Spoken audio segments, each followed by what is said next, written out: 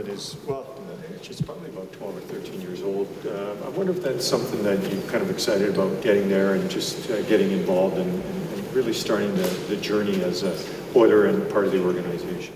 Yeah, I mean, I went to it last year. It was the first time, and it was really exciting for me. I've never done it before, and I thought I made a good impression. This year I'm looking to build off that and really make a even stronger impression.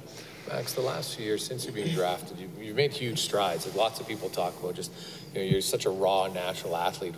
What do you feel has been the big reason why such a steep improvement the last few years for you?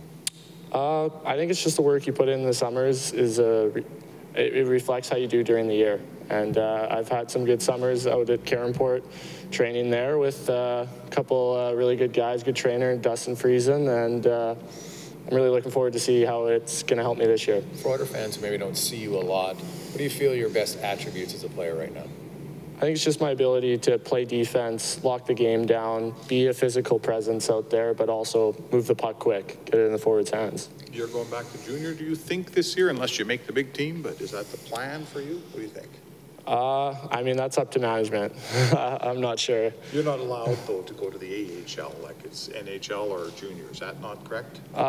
It's my 20-year-old year, so I am technically allowed to go to the AHL. No worries. Good. So when you have an array of options and a lot of places you can end up, what's the mindset when you come into a camp like this? Is it realistic to say, I'm coming here to make the Oilers?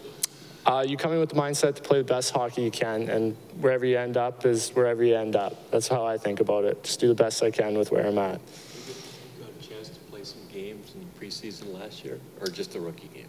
I played one game in Seattle last year, and that was a really good experience. You get to play in front of a really big crowd in Seattle, and it's the first time seeing the Kraken in person, and I'm hoping maybe I'll get a little more of that this year. Did you get a veteran to play with, or another rookie? I was playing with Niemelainen for a lot of the game, and so really, yeah, I was kind of just letting him do his thing, and I was just there to support. Do you feel a lot more comfortable, maybe relaxed this year, having been through it last year, and then you look to make a bigger impression when you get into the preseason? Yeah, I am. I'm not just kind of holding on this year. I really want to make my presence known right away. I'm not just happy being at camp. I want to make an impression at camp. What's the biggest difference between the Max that showed up to rookie camp last year and the Max that's here this week? Just a year older, a little bit stronger, and maybe a little bit more mature. Did you have a checklist or anything for this past off-season that you really wanted to get to make that further impression coming into camp? Not so much a checklist, it's kind of just about doing the right things every day to put yourself in a position where you're not nervous coming into camp. You feel like you've put in the work, and it's not going to be an eye-opener when you're out there. What would you say are the main takeaways from a rookie camp like this when you go to Penticton, get some team bonding in, and then kind of hit the ground running when main camp opens? Yeah, I mean, I think it's about getting into game shape because you get to play some games I haven't played since the playoffs in the WHL, and I'm looking to take some experience out of the games coming into camp. So when you got drafted in the 7th round, were you obviously not watching the draft? All of a sudden, out of nowhere, you got drafted. So I ask that question a lot of times because if you're a high pick, you're sitting in the seats and waiting for your name to be called. Where were you? No, that's a great question. I was on the golf course halfway through my round. One of my buddies had the draft on his phone, so found out about hole 12, and I don't think I got a par after that, that's for sure. I was a lot of double bogeys. And because you didn't play a whole lot that year draft year. 17 games in the WHL bubble.